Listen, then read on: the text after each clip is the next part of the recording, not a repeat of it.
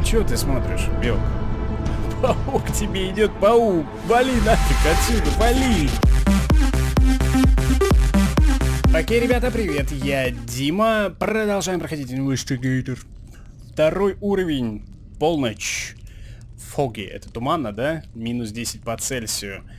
Мы заснули в одном месте, проснулись в другом месте. Какая-то чудаковатость происходит. И вообще, здесь что-то какой-то реальный ужас. Смотри, с потолка. Ты слышишь, потолок как в шоколаднице на баррикадной. Там прям вот то же самое. С потолка капает, плесенью пахнет, лужи огромные, всем наплевать. Что, ничего интересного сегодня не покажет? А ты весельчак смотрю. Ты вообще, парень, смотри. Прям вот проснулся в таком месте колоритном. И давай шутить про телевизор. А не Дэдпул ли в тебе умирает, дружище? Ну давай. Пошути еще что-нибудь. Старые кассеты, книги. Судя по этой комнате, я в 90-х годах. Ему похер на все. Ну, короче, я понял. У него наступило прозрение. Он понял, он осознал, прошу прощения за тавтологию, что он во сне. Потому что в этот замечательный момент ты просто начинаешь на улыбке воспринимать все. То есть, Кухня более того, выглядит ужасно. не только Даже не хочу знать, что там. не только с улыбочкой на лице, но еще, ко всему прочему, пытаешься управлять этим. Я обожаю такие моменты. Обожаю во сне понимать, что я во сне. И просто творить просто Дверь волшебные заперта на вещи. ключ. Мне ее не открыть. Не, ну как не открыть? Ключ найдем и откроем. Все разумно. Все очень разумно. Но так пойти придется вот в это вот Макс Пеновское дерьмо. Я тебя знаю. Ты и там стоишь на улице, во дворе, смотришь вдаль. Я вам по секрету скажу, вообще-то дико страшно. Как жизнь. Не, ну очевидно было же, что такое произойдет. Но. Хичкок будет здесь? Нет? Ну, что-то типа Хичкока здесь было. Ванна. Почти что девушка в ванной. Почти что за занавеской. Главное, крик был. Все, ванна, крик, все. Хичкок. Кто-нибудь скажет мне, что здесь происходит? Да ты... А, нет, все, опять забыл, что он спит. Воу! Тили-тили-бом.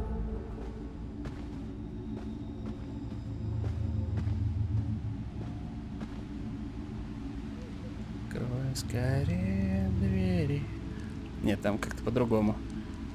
Кто-то ходит под окном и стучится в двери.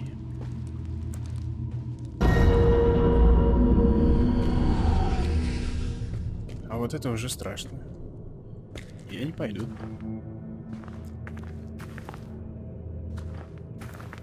Пиво здесь пил безостановочно. Не, ну а чё? Зачем идти туда?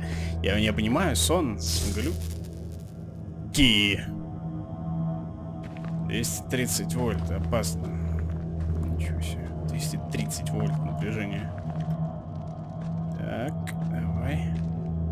Странно, что не Ctrl, но ладно. Сойдет. Так.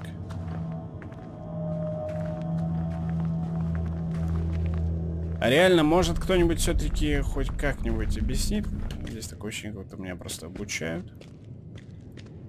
Ребята? Да хотя бы тот мужик в маске. Может, хоть ты подойди, скажи, что тут, да как тут происходит-то вообще. О, вот, прошел. Ты не проходи мимо, ты объясни мне, пауков мне тут не хватало, бляха-муха. Налево, направо, пойдем направо. Чего я там налево забыл-то? Ничего. Даже во сне налево не хожу. Так. Что тут? Подожди, ну вот оно, ну вот, я почти, вот. Ломаный фонарь. Фонарь. Полезная штука. Сарказм. В скобочках. Сломанный фонарь, это, конечно, да. А чё ты сразу его хоронишь? Может, он не сломанный, может, в нем батареи нет. Может, мы сейчас... Твою мать. Батареи найдем и все, и заживем. Жизнь с фонарем, это тебе не жизнь без фонаря. Путь освещен всегда. Народная мудрость, между прочим. В Армении в свое время ночью только с фонарем и ходил. На самом деле не то чтобы для того, чтобы дорогу видеть, а больше чтобы от собак дворовых отгоняться. Они яркого света ночью очкуют. И чё нам тут? И наверх не пройти, и назад не пройти. Ну пошли сюда.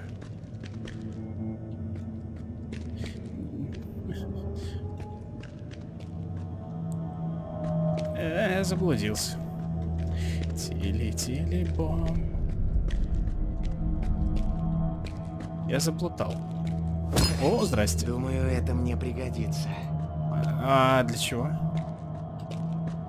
Смотри, стоит опять. Ты чё пугаешь-то, падла? Ну ты не видишь, вон стоит там. Ну не отворачивайся, но сейчас повернешься, а он в упор. Справа, да? Нет. А вот это еще страшнее, когда твои предположения не оправдываются. Вот я бы сейчас, конечно, засрался. Прямо здесь на месте метра на 2. И если бы я обернулся, а он там стоит. Вроде как понимаешь, что ну, мужик в маске стоит. Ну и что? Ну если это сон, то это как бы образ мужика, правда ведь? Фу, господи, душно стало. Страшно стало. Первый признак говна в трусах. Знаете какой? Пот на лбу. И учащенное сердцебиение. Ага. Что, подложишь?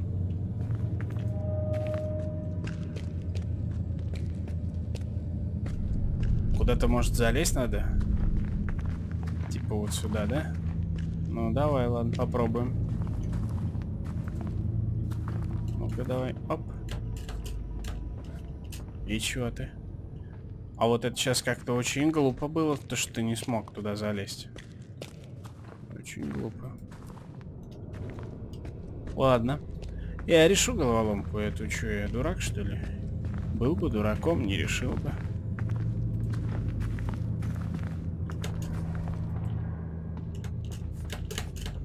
Но, может быть, и не решу. Но это еще не значит, что я дурак. Это значит, что я головоломку не решу. Но ни в коем случае я не дурак. Нет, нет, нет. Кладем и падаем. Мне кажется, я все неправильно делаю, конечно же. Потому что вон даже они на себе, как на войне. На войне, как на себе. Они на себе эти коробки не стоят. Так, давай, ладно, давай головой думай, давай. А то что-то я на страхе зашел и бездумно вот поступаю всякие вещи странные, необоснованные. Творю. Реально душно стало что-то как-то. Значит, у нас вариант какой? Пройти нам надо туда. Мне душно. Это ладно, бог с ним. Через эти я сюда не пролезу. Но вот я не знаю, что ему мешает забраться туда. Ей-богу. Вообще выглядит так, как будто отсюда пауки вылезут, блин. Так, ну все. Теперь я чувствую, что я тупой. Давай-ка, ладно. Давай-ка попробуем вот так сделать. Сюда. Я вот вижу вот этот обход справа. Возможно, именно так и нужно пройти. Да, ну хорош ты, ну ставится как-то очень странно. Что ты как дебил, реально. Ставься и залази уже. Вот, все. Спасибо. Аккуратненько только давай, ладно? Че, пауки повылазят? Вроде план удался. Ух. Пот потеет. Потеет пот. Молодец, Дим. А я говорил, пауки полезут. А еще я говорил вам про пот на лбу. Первый признак чего? Правильно.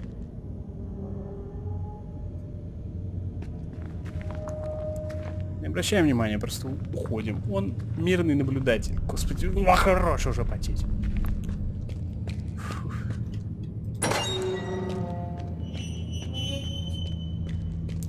Вот там ветрено, видишь, ветер дует. Я бы тоже хотел, чтобы мне сейчас что-нибудь там подуло ветер. Давай, всовывай. Всунь сюда уже что-нибудь. Должен был всунуть сейчас просто. Спокойно, понимаешь? Спокойно. О, подуй на меня, пожалуйста, тоже. О, ветер, ветер, ветер. О, ветер ты могуч. О, ветер, ветер, ветер ты гоняешь твои тучи. Я понимаю, что я сейчас перековеркал прям все, что можно. Фу, господи, как же жарко. Я не понимаю еще, как люди живут в такую жару. Хочется просто взять и... Вот, ну, понимаешь, вот, чтоб ты понял сейчас, насколько мне жарко, друг мой любезный. Фу, я бы с удовольствием оказался вот в этом месте сейчас. Да! Уже с пауком на лице. А я вот, кстати, вот про эту штуку и говорил тебе, когда предлагал всунуть ее вот сюда, в дырку. В жизни я бы, наверное, и всунул. И все, и сдох бы от паучка. Фух. Не, ну ты красавчик. Может, возьмешь ее обратно себе? Че, пауку-то не надо больше. Не возьмет. О, ветер, ветер, ветер. О, ветер ты могуч. Как медленно поднимается. И открывается эта елда. Ну ладно. Хорошо. Я уже более-менее спокоен.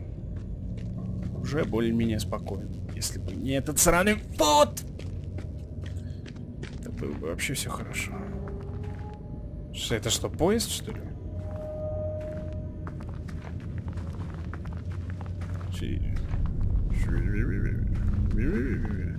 Короче, ну можно вроде как сюда. Или нет? Нет? Нет, сюда нельзя. Ну ладно, тогда пошли сюда. Здесь как-то более очевидный проход. Кокушки. Паучошные кокушки. Можно потоптать вот так вот. На, чтоб просто, блин, не разводились вот тут. Вообще пауки даже такие здоровые, хотя таких здоровых в природе не существует, но в принципе появляются только там, где есть чем поживиться им. Если это паук домашний, да, с улицы задутый, то значит дома у вас, если вы, соответственно, дома обнаружили его, есть для него еда. А еда для паука — это всякая прочая живность, типа там мошкары какой-нибудь, мух, личинок каких-нибудь дерьмовых. Ну, короче, такое вот говно. Так что если у вас пауки дома, это не к счастью и к деньгам, а к тому, что говна у вас дома, помимо пауков до хера. И уж поверьте, не пауки ваша проблема. Теперь уж. Тем более, что такие пауки вас не тронут. Тронут именно другие, агрессивные. Эти как раз таки помогут вам больше. Я всего лишь хочу узнать, где я нахожусь. Во сне. Я предполагаю.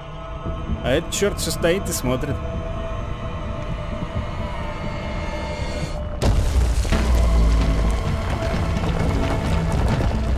Конечно он исчез. Твою мать, чё за... Не, ну, я тебе предлагал палку взять, слышишь ты? Я говорил парню, возьми, пожалуйста, этот штырь. Он тебе поможет. Поможет в следующий раз, дружище, в следующий. Со следующим пауком. Ну, нет. Мы же самые умные, понимаешь? Самые умные. 3-й уровень. 7:30. Туманно. Плюс 15 градусов. На паузу не ставится. Кстати, это уже на паузу. Белочка. Здравствуйте. Ну что, мы просыпаемся? Реально на паузу не ставится, ну ладно.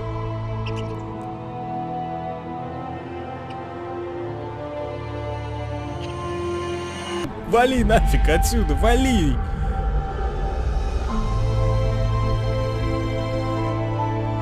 Я бы не поднимал вопрос о белке в комментариях. Скорее всего, нету больше белочки в живых. А наш парень вон спит спокойно. Кстати, погода распогодилась. Вообще... Зря, наверное, в мокрой одежде далек. Мог бы выжить хотя бы, повесить, сушиться, пока ты дома. Тем более там есть эти, как вы были, фонари, от них тепло есть. О, видишь, мокрый весь теперь. В мокрой одежде. Ой, дурында. Ну, по крайней мере. Долго спал. Нужно как можно скорее вернуться к лодке. Натурально хочешь возвращаться к лодке? Я тебя не понимаю. Ну ладно, в любом случае, будем разбираться с этим в следующей серии. Я надеюсь, вам все нравится, ребятки. Это крутая игра, мне очень нравится. А особенно мне гордо за то, что это продукт русского человека и одного. Я не понимаю, какого хрена у нас так много умельцев, хороших, рукавистых, прям вот от плечей растут. От головы. А нормальной студии, которая занимается разработкой AAA игр, хороших игр, хотя бы A-игр, не индюшек. Ну вот прямо от большого коллектива, большие игры, чтобы делали, нету. Почему? Хоть убейте, не понимаю. Ну вот вербуйте вот этих вот инвестиций нужны, ну ё-моё, разве никто не понимает из этих баблинскожопных ребят, что если взять вот этого парня, вот там чувака, который свет метро, вагон или как он там, поезд, и вот новую 35 миллиметров сделал, его, взять еще там пару ребят, собрать их в коллектив, вложить им деньги, дать им время, то получится стоящий продукт. Ну, риски есть, но есть и шансы. Что-то меня в другую степь понесло. Короче говоря, в любом случае, ребятки, хорошего настроения, спасибо большое за ваше внимание, я надеюсь, вам понравилось, ну и увидимся в новых роликах. Сейчас все окей, это главное помнить, а дальше круче.